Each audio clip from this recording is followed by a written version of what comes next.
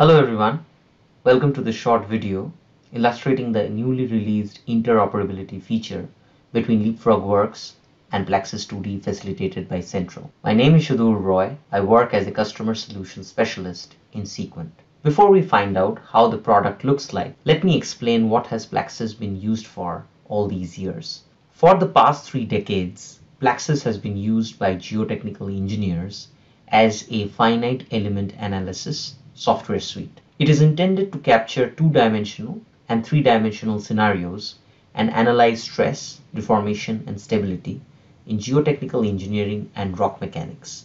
Complex analysis for excavations, foundations, tunnels, and other infrastructure projects can be effectively addressed in this software. Furthermore, PLAXIS can adequately simulate complex loading histories, dynamic analysis, and liquefaction. In this video, we will only look at PLAXIS 2D. Let us understand what Central does and why is it integral to have a seamless connection between geological modeling and geotechnical analysis. Central is our cloud-hosted data storage and model management platform. It has a direct connection to Leapfrog Works. It has been mainly used for sharing, tracking, and collaborating on models. Its auditable and version tracking capabilities allows a user to gain insights into what changes were made, when, and why. It collates all the data in one location and allows for highly collaborative workflows.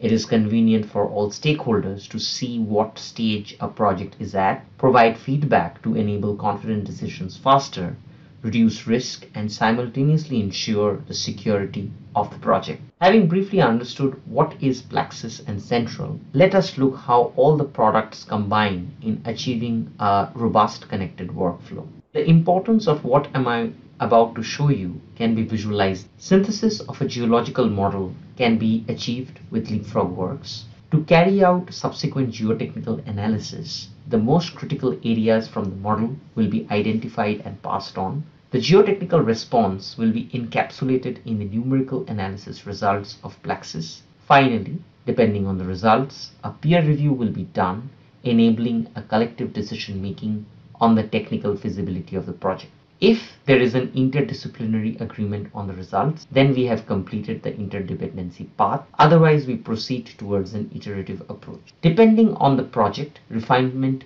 may be modifying the material properties or boundary conditions of the geotechnical model, or it may be modifying the geological modeling approach. Now we are in the user interface of Leapfrog Works, the first step of our connected workflow. Here we have created a 3D geological model of a tailings storage facility, which I am going to bring it into the scene. As you can see that we have created a comprehensive geological model of a tailings storage facility with it the tailings pond and the associated geology surrounding it. What we will do right now is to carry out our subsequent geotechnical analysis. This will be the most critical region where we have the core material and the tailings pond. We will be capturing this through some cross sections, and that also we have prepared. These are the cross sections that we created from the geological model.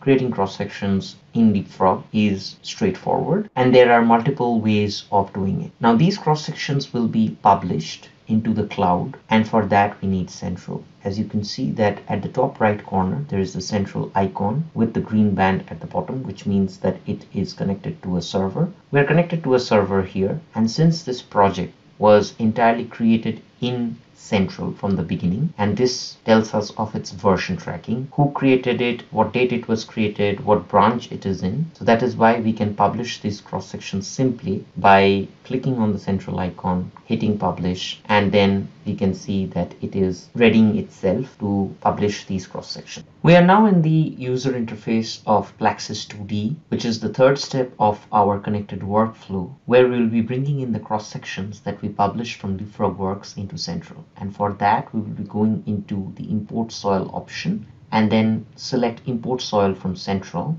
and it will give us this Central window, which will tie us to the Central server, the project, and the branch, and the event, that is our publishing event. And we can see that it has captured this TSF structure, and we can choose one of the cross sections that we created out of the 3 cross sections. Then we press OK, and we will see that PLAXIS has not only been able to retain the geometry of the sections created in Leapfrog, it has also able to retain the color, and we will also see that it has also retained the material names. So you can see that there is this import log where you can further investigate your cross sections, and if we press OK, you can see that we get the cross section that we created in LeapfrogWorks. And if I go into the materials, you can see that all the materials have been defined in PLAXIS, but they have not been yet given an appropriate constitutive model. To carry out geotechnical analysis, PLAXIS gives a host of options for the appropriate constitutive model in order to capture the material behavior of